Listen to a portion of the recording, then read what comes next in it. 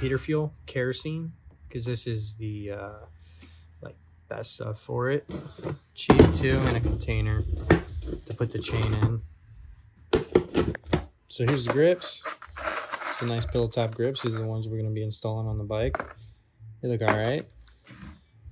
Got some transmission oil, but we're not going to be showing that in this video. And here's the chain lube. We got the off-road variant. Make sure you get that, because if you don't, that is not for dirt bike. That's what we're going to be putting on the bike today. So you can use really anything. A flathead. Me, I'm going to try to use wire strippers. I'm going to show you the fail process of this if this fails. But so what you're going to want to do is you're going to want to take them. You're going to want to grab like this. You're going to want to pop it.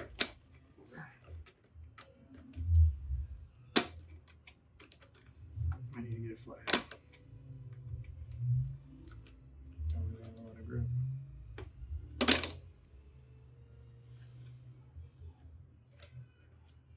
They make tools for this too. So I'm like blocking all the light for the camera. Did I get it? No. So an easy way to take this off, you can use flathead pliers, really all kinds of stuff. But if you grab the side like this, squeeze real tight, and then smack it with your hand, she'll come right off. I'm gonna get this guy out and clean him too. All right, here's your 3 components. This thing will pop it over. Into your container.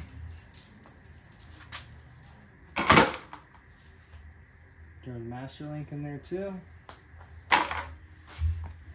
Alright, and then I'll show you what to do from there.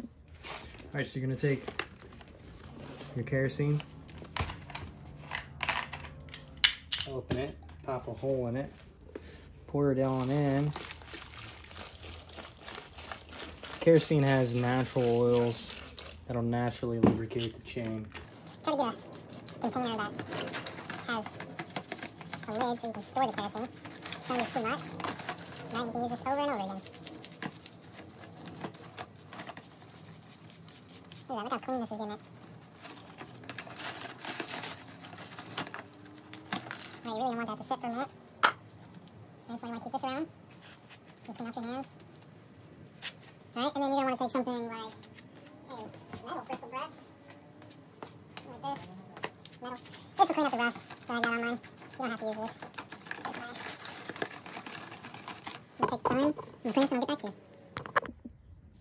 Alright, now after you've let it sit for a while and you've cleaned it, scrubbed it up a lot, nice and good, right? Now you're going to take it out of here. And you're going to set it on a rag or a paper towel or something to soak it up. Let it drain off first. Right? You're going to scrub it a little bit more and in spots that you didn't see before. So you want to take this, you want to pull it by this, if I can grab it.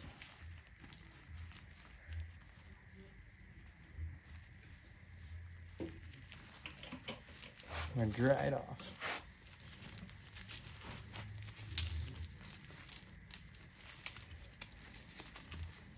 I stick it in front of the fan. I'm going to feed it through here. I'm going to drop it on the front sprocket, make sure it's nice and neutral. I'm going to drop it down.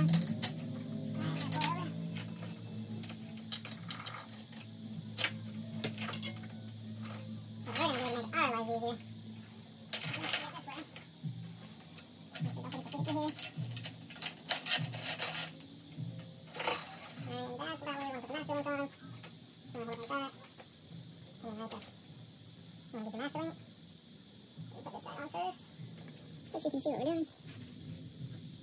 Pop it all the way in. All right, got the master link on now. So now, I'm gonna put this piece on. All right, just gonna pop it on like that.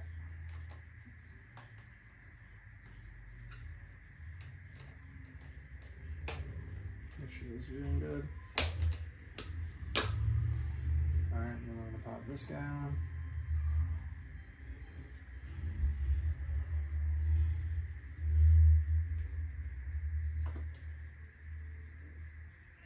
All right, and the easiest way to get this guy on, just by squeezing it like that. And now that's on.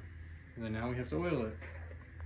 All right, so what you're gonna wanna do is you're gonna wanna prop the bike up, preferably with a dirt bike stand and not this cracked engineering I got set up right here, but I can really spin the tire and apply the chain oil. So that's what we're gonna do.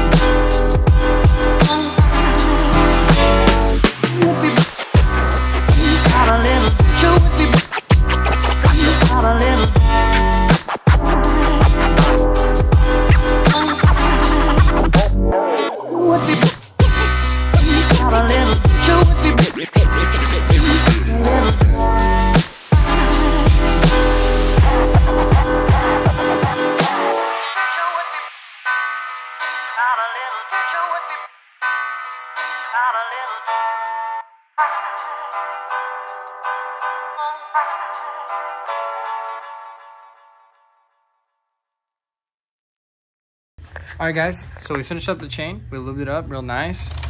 It's going awesome. All right, and then we put the new grips on. Let me know how they look in the comments. My girlfriend would rather have the black ones, but I like them. I think they're nice. What do y'all think?